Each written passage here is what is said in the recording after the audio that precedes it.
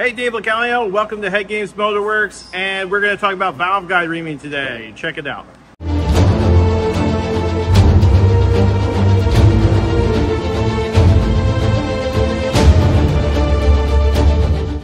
Valve guide reaming is a very misunderstood thing. I feel like people don't understand. You can't just install a guide and then put a valve in and it's ready to go. You have to size it. The reason for this video is people lost their minds when they saw us using a hand drill for reaming a valve guide. Well, there's a reason for that, and that's because we use the Goodson Racing. They make a guide station where we can ream our valve guides, and it has recirculating oil, and it works very well for doing the job that we need it to do. So some of you might wonder, what is valve guide reaming? Well, when you take it out of the package, this is what you get. The valve guide is not sized. If you're going to put a valve in it, then it's going to be very, very tight, and although the hole is close, it's not to size. Now, what size? That's a personal preference. You can decide what to do. Every shop has their preference of whether they want to put it at. So what we do is we have custom reamers because of our personal preference of what size we want, and we put a reamer in, and then this reamer will size the guide. In order to get this right, we need to know what size the valve is. The valve size, so we're talking about the valve stem size. Now, you might see them in the catalog or something that's saying like they are 235, right? But you really need to know what number it is because tenths mean something in this arena. So you take a micrometer and you would measure the valve stem. So we are at 235 for a stem diameter.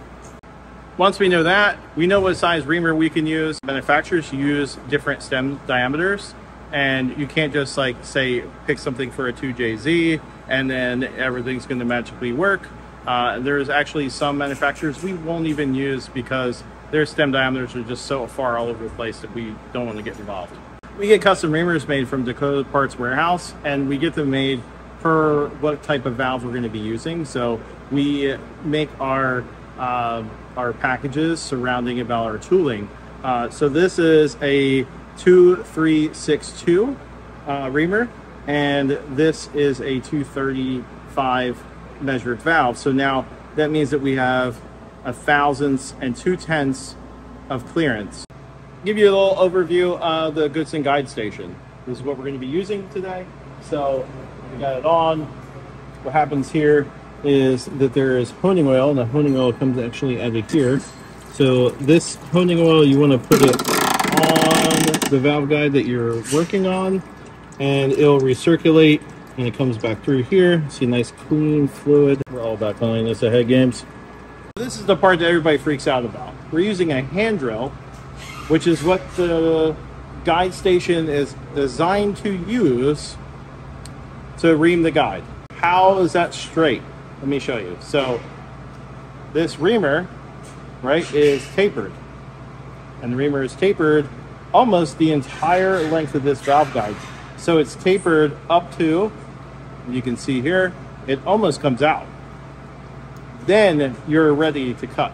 So there's no way of it being in any other direction than straight. So you put the reamer in, you got the fluid on it. The fluid helps it so it doesn't grab, and it keeps a good surface finish. And you go through the guide, and now the guide is sized. How do we know the guide's sized? Let me show you. We use this for, it's an inner diameter dial bore gauge, and we stick it in here. Perfect. This is where we want it. If we're going to be off, we want to be off big, not small. Too loose, you know it. Too tight, everybody knows it. In the video, I'm not going to show you the next step, which is cleaning out the valve guide and blowing it all out. There's no reason to do all that, but I just wanted to show you. So now the valve can go through. As I said, it wouldn't go before, and everything is quite clearance. See, it spins. Once you know it spins, that is a good sign that this thing is, and this is dirty. So you can wiggle it, you can do anything. We have the correct clearance. There's no need to freak out when you see a hand drill being used for reaming a valve guide. It's just not, it's how it's designed to work. That's it for me today. Hope you guys learned something and maybe even enjoyed it. So be sure to like, subscribe, comment below. I'm always in the comments.